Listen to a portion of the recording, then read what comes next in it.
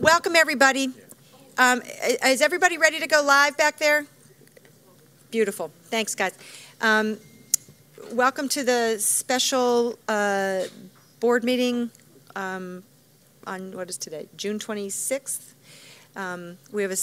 We sometimes do this in the summer where there's a lot of personnel decisions and it's really, the timing is really, as I'm sure many of you sitting out there know, the timing is really important.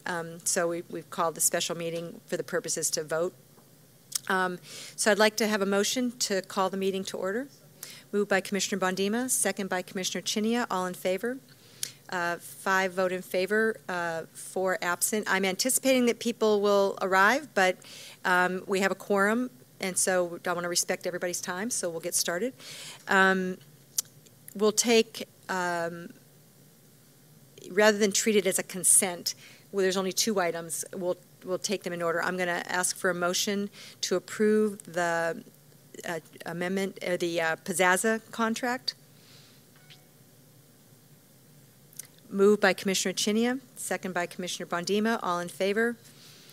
Commissioners McFadden, Bondima, Kashani, Chinia, Richardson. Motion passes 5-0. 4 absent. Got that?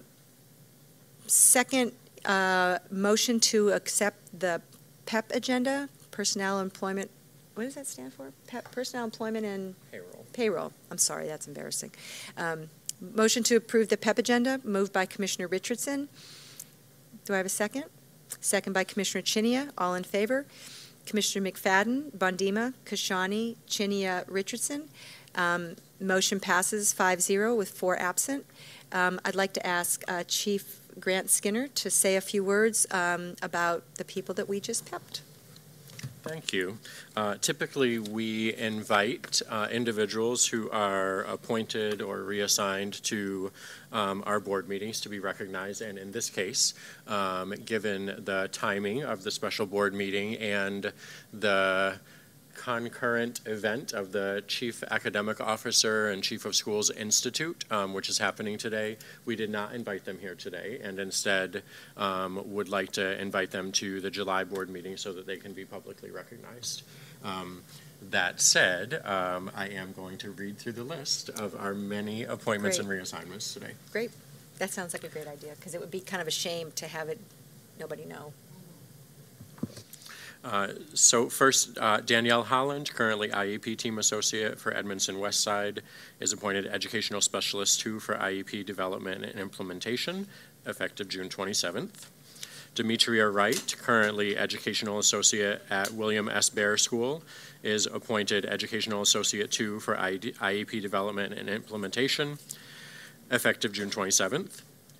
Job Grotsky, currently Principal at Mount Royal Elementary Middle, is appointed Director of Social Emotional Learning, Climate and Wellness, effective June 27th.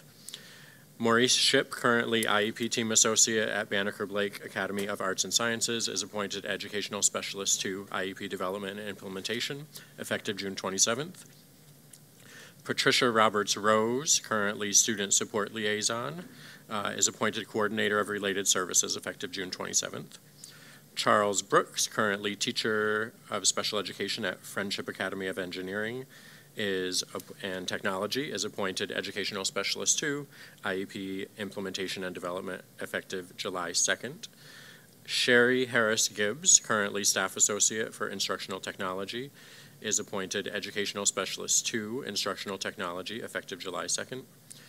Daniel Menges, currently Functional Analyst 2, is appointed Educational Specialist 2 for Instructional Technology, effective July 2nd.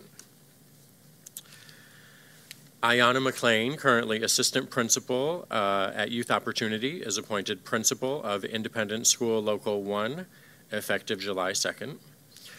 Bernarda Qua, currently Assistant Principal at Govins Elementary, is appointed Principal of Govins Elementary, effective July 2nd.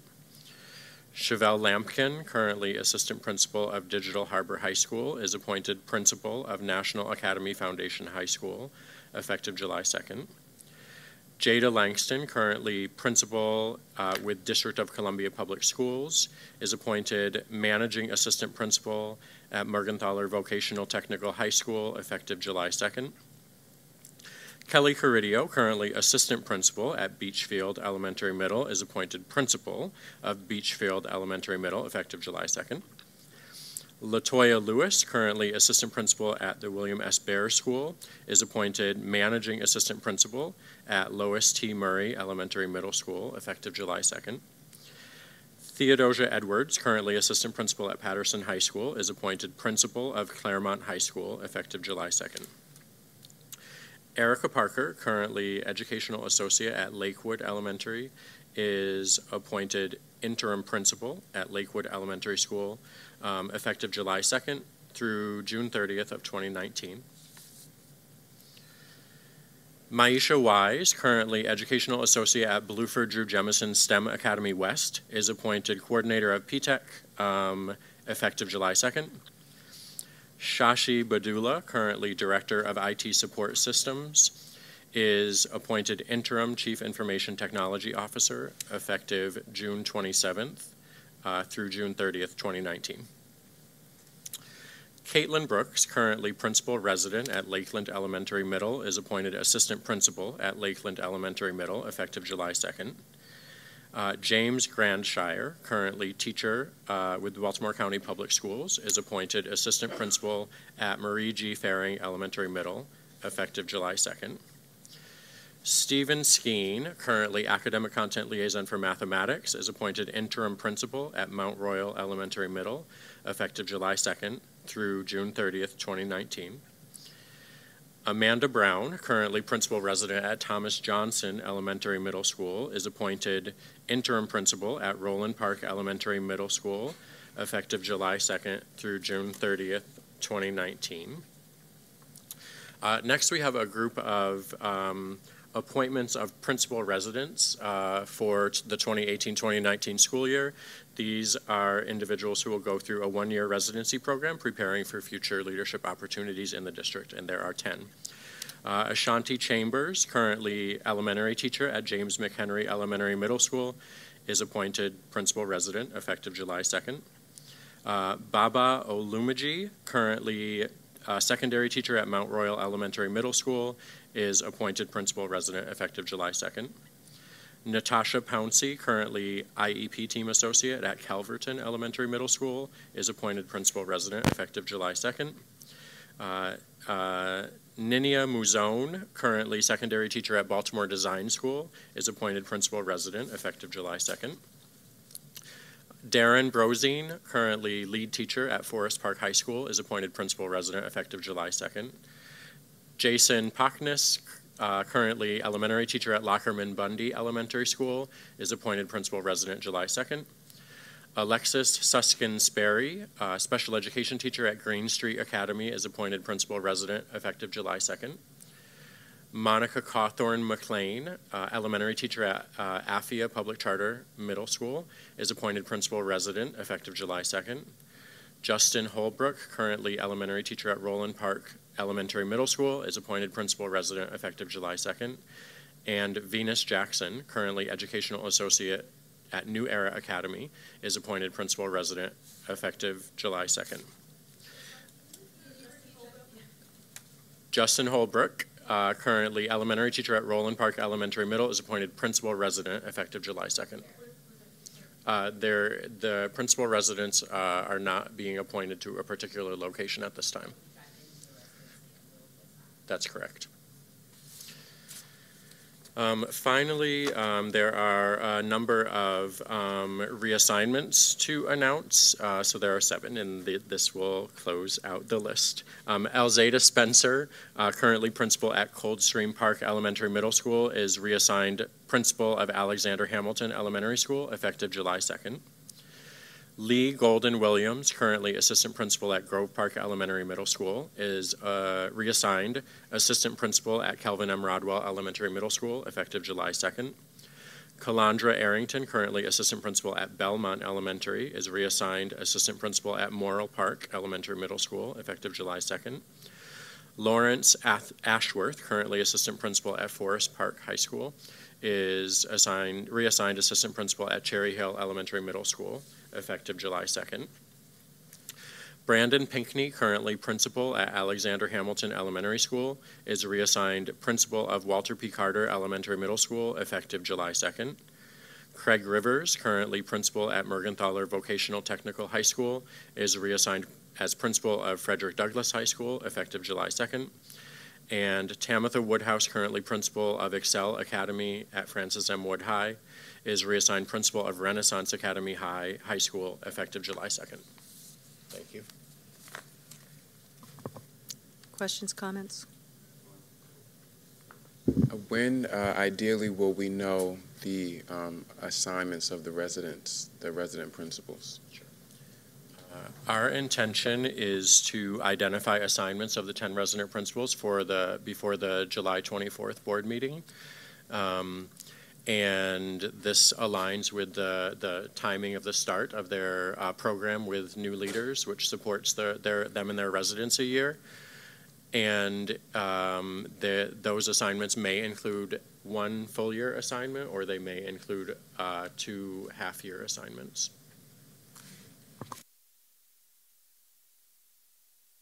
Other thoughts, questions?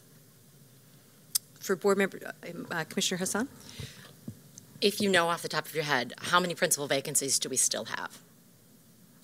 After the appointments and reassignments today, there's one traditional public school for which we've not yet finalized a recommendation, and that's Excel Academy. That's amazing. Yeah, that's phenomenal. I mean, for people who haven't, I guess it'd be Jeanette and Ron, Commissioners McFadden and Richardson, that's really unusual at this time to have. Is it? Yeah, I mean, I only have a perspective here. That's highly unusual in a very desirable situation. So we, Yes, so we're going to try to Bondima? have them in place by the 24th of July? For Excel Academy? Yes. Yes. Okay. Thank you. Commissioner Chinia? Just, it's a part of the reassignment piece, but how are we going with the folks from schools that have closed this year in terms of reassignments? One of the principals from a closing school was listed here. So Ms. Spencer was reassigned, given that her school was closing. We've recently met with each of the principals and assistant principals from closing schools to share all of the available options for them, and they continue to be on our radar as we think about school-based opportunities and district administrator opportunities. And we hope that many of them will be included as appointments or reassignments for the July meeting, if not by August. I have one final question, and I'm not sure if you're the right person to ask this to, but we need strong personnel everywhere, at all the central office positions, at all the schools. But I always have a little twinge when I see a principal go into one of the central office roles, that because I just feel like the need for really strong principals is trumps everything. This is my personal bias. So generally speaking, is it that are people looking for new opportunities, or do we ask them to make those moves? Maybe it's hard to generalize, and I don't know if it's even a fair question, but I'm curious because there's a chunk of them that are moving into central office, and I just had a little twinge when I saw those. So I know I'm not speaking out of turn to first say what the CEO has said publicly many times, which is that our recommendation and your approval of appointments to school leader roles are the most important decisions we can make as a district all year long. So that is. We won't get a lot of argument from this crowd. So, and Peter's not even sitting here. So I am starting by agreeing with what you're saying, that we know that of all the positions we have to fill all across the district, filling vacancies in the school leadership positions are really have to be our primary focus and our first priority. You're right with respect to your question that it is hard to generalize, because there are lots of different situations that cause us to make a recommendation for someone who's a school leader to move into a district office position. I will say that there are cases where a school leader has expressed interest in a district office position where we've had to say that is not where we can best place you and best use your skills at this time. So it is not an automatic decision that we make based on that position without thinking of the impact on the school. Okay, that's very helpful. Very helpful. I was almost embarrassed to ask it, but I was curious. Commissioner Hassan? Just one follow-up. Is Renaissance not considered a traditional school? And only because I don't, unless it slipped through and I missed it, but I don't think we've pepped a principal for there yet. For Renaissance? Yes, we did? Yes, Was it I in believe we did that today? today. Oh, was it? Okay, perfect. Perfect, okay. I went And through. I should know offhand, but I thought it was this is a long resident, list. principal resident, Woodhouse is. but it wasn't a, Oh, right, yes. So actually, the last one I named is that Tamitha Woodhouse Perfect. being Thank you. reassigned to Thank you. Renaissance. That's why Excel's open. Is open, perfect. That's where I.